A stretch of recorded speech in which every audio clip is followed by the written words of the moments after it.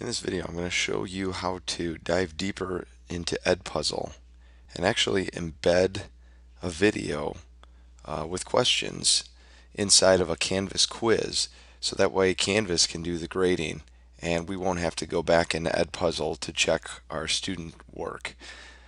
So, how we're going to do this is we're going to go into EdPuzzle just as you saw in a few of the other videos.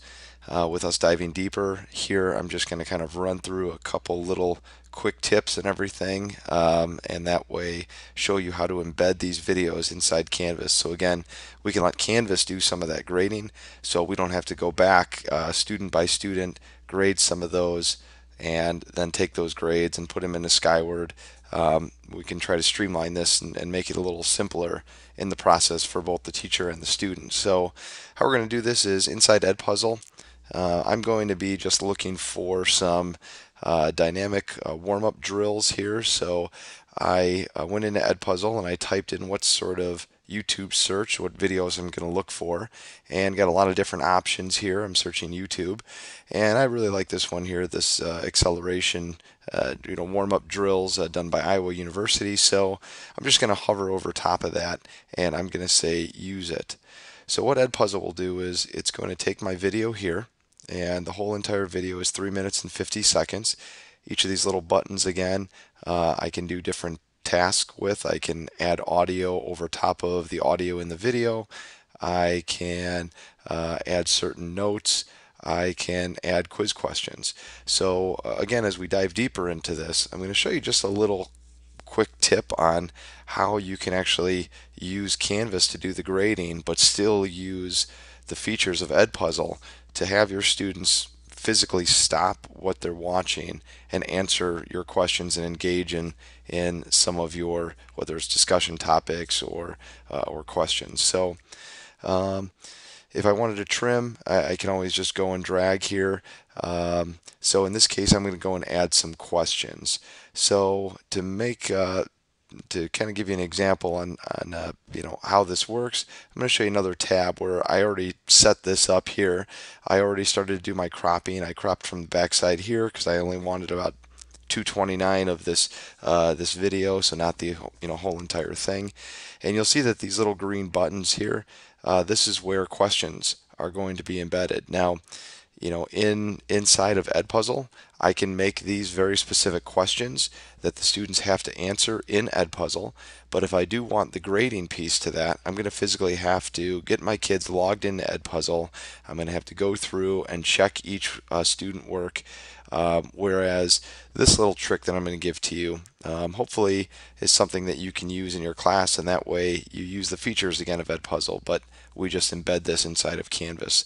So I'm going to have a question coming up here that's going to ask students what angle should the knee here, the hip, and the ankle be for proper mechanics. But instead of asking that inside EdPuzzle, I'm going to simply say, did you answer the question below, yes or no? Because what I'm going to eventually do with this is I'm going to embed this inside of a Canvas quiz, and I'm going to ask in the quiz what sort of I'm going to ask them, what sort of angle should the hip, knee, and ankle be, and then allow Canvas to then do the grading for me. So those kids, students can get immediate feedback, and I can see that as well. Same thing on my second one here. My question I'm going to ask is, what is really the difference between, or why is this drill considered a dynamic drill and not a static drill? So again, how I have my question listed here is, did you answer this question below? It doesn't make much sense right now, but once we see this inside of Canvas, it's going to make a lot more sense. So let's say my video is all done and I'm ready to take my video and put it inside of Canvas. So how I'm going to do this is I'm going to click the finish button, and once I finish this, then it's going to give me some information here, but I just simply want to share this with everyone. So if I click the share with anyone here, I have a link to it, but right underneath here I have what's called an embed code.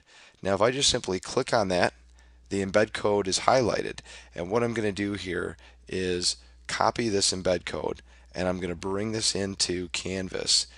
into my quiz, so that way the video is physically embedded into the quiz, where the students have to watch the video will then pause, and the students will have to answer my questions inside of the Canvas quiz so I can get that immediate feedback. So let me show you how this works. So I'm going to go ahead and copy this, and I'm going to go into my quiz. So I'm going to go into my course here, which I've done already, and I've clicked on quizzes. So I'm going to go and add a new quiz. So when I add my new quiz here, I can go and change and call this my dynamic warm-up. Whoops. So my dynamic warm-up here, and at a later time I can go and change this so I can post my grades and put my due date and some of that information. But just to show you how this works with the actual embedding, I'm going to go and click on questions, because now I want to add some questions, and I'm going to add some multiple choice questions so that way my students can get that immediate feedback. So here's my question. I'm going to make this multiple choice. I have lots of different options depending on what I want to do, but in this case, like I said, I wanted to do multiple choice. So down here is where I can type in some content. So I can tell my kids or my students, please watch this video and answer questions below. So now what I can do here is, because remember from what we just mentioned a few seconds ago here, we copied an embed code. That was an HTML code. But right now, I'm in what's called the rich text editor. I'm not ready to paste in any HTML code, because if I just simply paste, it looks like this, and Canvas doesn't know what to do with this. So what I'm going to do is show you how to embed this video by simply going to this little guy right up here, HTML editor. When I click on that, it brings up a bunch of funny looking stuff to people who don't understand HTML. And I don't understand it either, so it's foreign to me as well. But what I'm going to do is paste in this link. Again, it doesn't make any sense to me, but to HTML it's going to make perfect sense. And what I'll do is I'm going to click on Rich Content Editor. After I switch back to that, I see that I have a little window here. So what I can do is I'm going to just update this right now, even though I haven't put my questions or my answers in yet. I'm going to simply click on Update Question. And now what's going to happen here is, for my students, when they play my video, they're going to listen to the actual video itself. And once they come to the question, so here's my question up here. Did I answer this question below? Now, what I can do is I can add my question down underneath this, so the video stops, forcing my students to think about what was just discussed. The students then can answer the question inside of Canvas, and then after they answer that question and submit in Canvas, they can go right into the video and say, yes, I've answered my question, and click Submit and Continue, and the video will then pick up right from there. So again, that's how you quickly embed that in. What I'll do here is I'll show you how to actually add that question, even though in our professional development here, online course development, you can always go and take a look at the Canvas quiz. We actually have professional development for setting up a Canvas quiz. But basically what we do with this here is we will type in our question here, and then we'll put our answers down below. And then once we save that, the students will have the ability to answer those questions inside of Canvas here. We get the immediate feedback right away because it is embedded in Canvas and it's not in an outside site. And that way our students have that immediate feedback that they can see, and we as teachers, we know if our students are truly getting this information or not. We can go back and reteach. So that again is how to dive deeper in with EdPuzzle and embed your EdPuzzle videos inside of a Canvas quiz.